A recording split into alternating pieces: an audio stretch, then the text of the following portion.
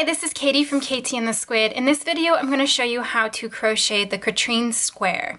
So this is a 6-inch square that I designed for the Melange crochet along, which is going on with Marie of Underground Crafter. This is a year-long crochet along, and basically you make 6-inch squares every week, and by the time we get to December, you'll have enough squares to join together for a blanket. So I will link to Marie's post about the crochet along, as well as where you can find the free pattern from me. For my square, I used Fashion Aran from King Cole. This is a worsted weight yarn. I will link to where you can find a stockist of King Cole yarn. I'm also using a J or 6mm hook. So for this pattern, I actually didn't do a gauge. Because the square is only 6 inches, I figured you just make the square, and if your sizing is off, you can adjust your hook size. You would spend as much time making a gauge swatch, so that's why I did it that way. To start your square, you're going to make a magic ring. There's a few different ways that people like to start this. I'm going to show you how I do it. So this is my yarn, this is my tail end, and then this part is going to my skein. So I take the working yarn coming from my skein and I loop it under the tail. So I just make a loop with it going under the tail end. And then I bring it up and I bring it through the loop, almost like you're making a slip knot. And then I insert my hook into that loop. And because this is going to start with a chain 3, I'm going to go ahead and use that loop to make a chain 3. So 1, 2, 3. So there I have my magic loop and my chain 3. This chain 3 is going to count as a stitch. And then for the rest of the round, you're going to double crochet 11 times into the circle so that you have a total of 12 double crochets. So when I work into my magic circle, I'm going to do a double crochet so I have my yarn over. I'm actually going to turn it so that I am working over this part that has the extra tail wrapped around. So I'm going to double crochet 11 times.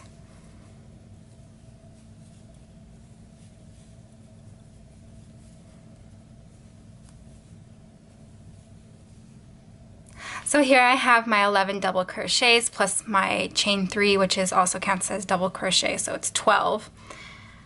Next you're going to take the end of your yarn and you're just going to pull it closed to make a nice little circle. And then to complete the first round, you're going to join with a slip stitch to that chain, the top of the chain 3. And that's round 1. So for round 2, you're going to chain 2. That's going to count as a half double crochet. And then you're going to front post double crochet into the same stitch, so that chain 3.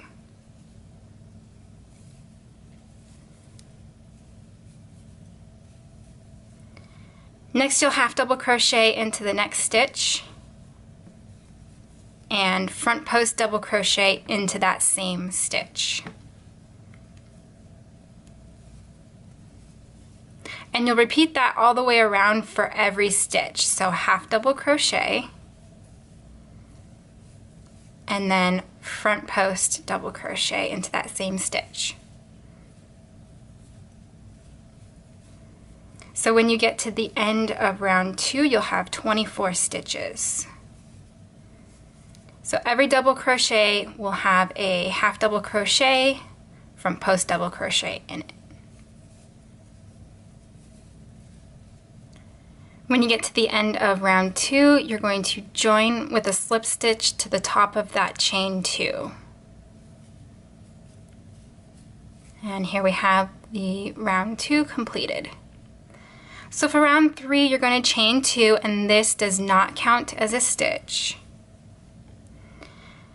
And then working all the way around, you're going to be working into the back loop only. Next, we'll double crochet 2 together over the first 2 stitches. So that's the chain 2 that counted as a half double crochet, and then into the front post double crochet. and then you'll chain 2 and repeat that across. So I'll show you the half double crochet 2 together in case you need a refresher of what that is. So it's just a yarn over, insert your hook into the next stitch, yarn over, pull through 2, yarn over, insert your hook into the next stitch, yarn over, pull through 2, and then yarn over, pull through all 3.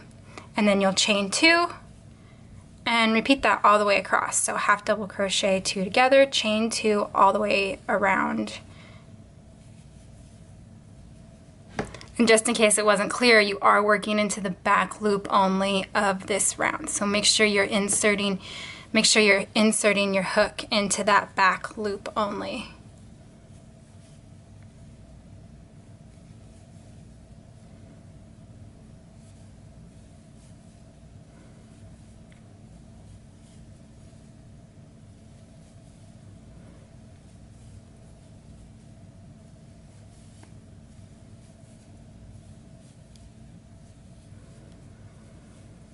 To complete round 3, you're going to join with a slip stitch to the first stitch.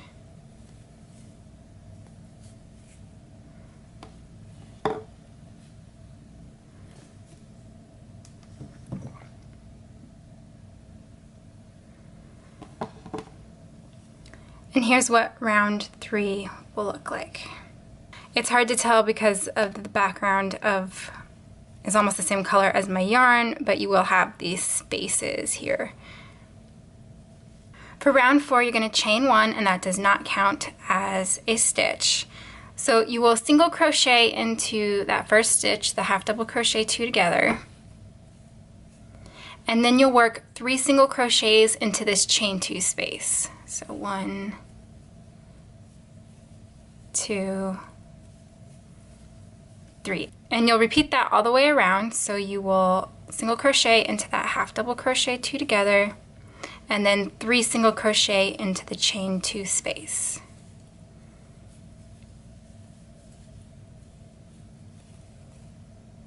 And do that all the way around.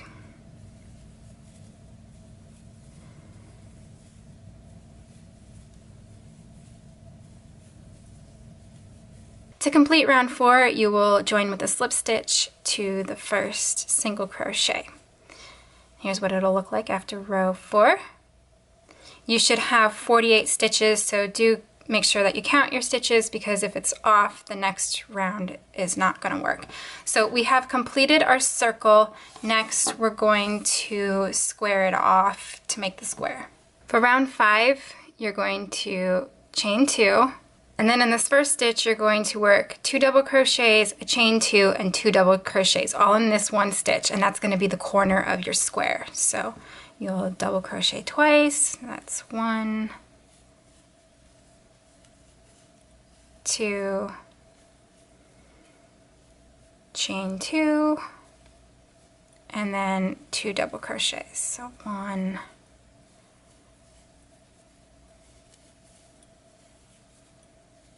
2. So that will end up being your corner of your square. And you'll half double crochet into the next 3 stitches. So 1,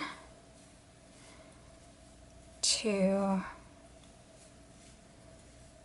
3. Next, you're going to single crochet into the next 5.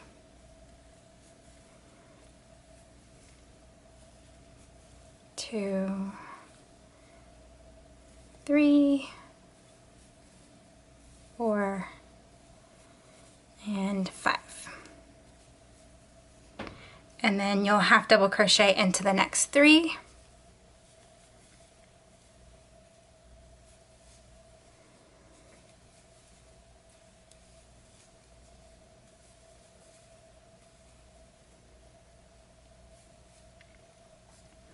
And then you'll repeat that whole sequence. So we're going to do the next corner, which is 2 double crochet, chain 2, 2 double crochet. So 1 double crochet, 2, chain 2, and then 2 double crochet. All in the same stitch to make that corner. So you can see we have one side of the square completed. And then repeat that same sequence again. So 3 half double crochet, or double crochet into the next 3 stitches is what I should say. So that's 3, and then 5 single crochet into the next 5 stitches.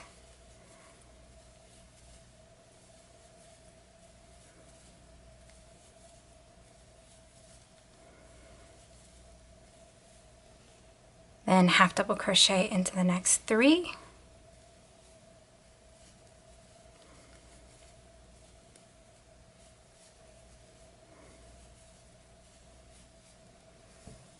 And then you'll just repeat the same thing 2 more times. To finish round 5, you're going to join with a slip stitch to the first double crochet. And then it should look like a square now. So for round 6, you're going to chain 1, which I already did, and that doesn't count as a stitch. Then you're going to single crochet into these first 2 stitches.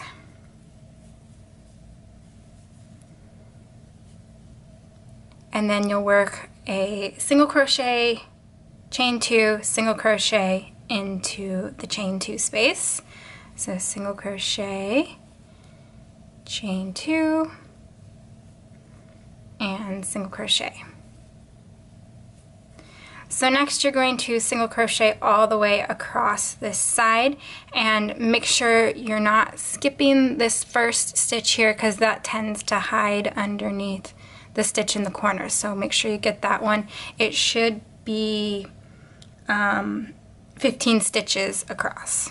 So I'll single crochet into that until you get to the next chain 2 space. When you get to the chain 2 space, you'll do a single crochet, chain 2, single crochet again. You'll repeat that across this side and this side. When you get to the last chain 2 space, you'll do the same thing, single crochet, chain 2, single crochet, and then you'll single crochet into each of these remaining stitches. To finish row 6, you'll join with a slip stitch to the first stitch, and here's what it'll look like. There's just one more round left. So round 7 is basically the same as round 6, only we're going to be working into the back loops of the stitches. So for round 7, you're going to chain 1, and then working into the back loops only, you're going to single crochet into these first 3 stitches.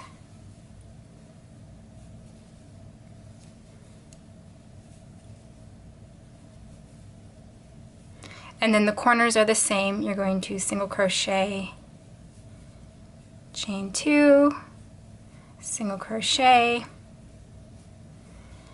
and then you'll single crochet across this side.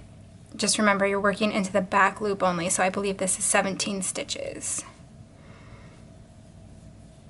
So single crochet all the way across, just going into the back loop. Here I completed that first side. When you get to the next chain 2 space, you'll start that over, so you will single crochet, chain 2, single crochet, and then you will single crochet across this other side, working into the back loops only.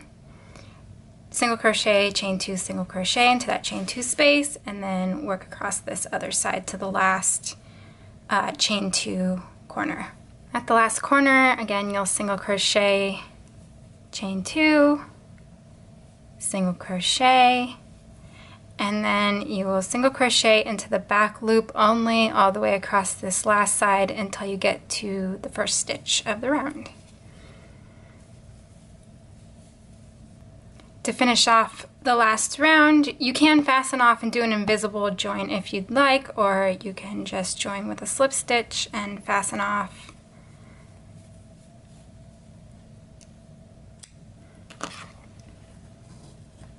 So that's the completed square.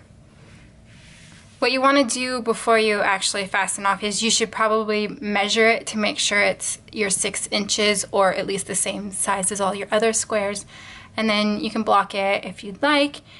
Weave in your ends, and then it'll be ready to join to the rest of your squares. at the end of the crochet along. So I hope you enjoyed this video. If you have any questions, please feel free to ask. And if you'd like to see more video tutorials from me, be sure to subscribe to my channel. Again, like I said, I'll have links to this free pattern as well as all the information to the crochet along from Marie's blog. Thanks for watching. I'll see you guys in the next video. Bye.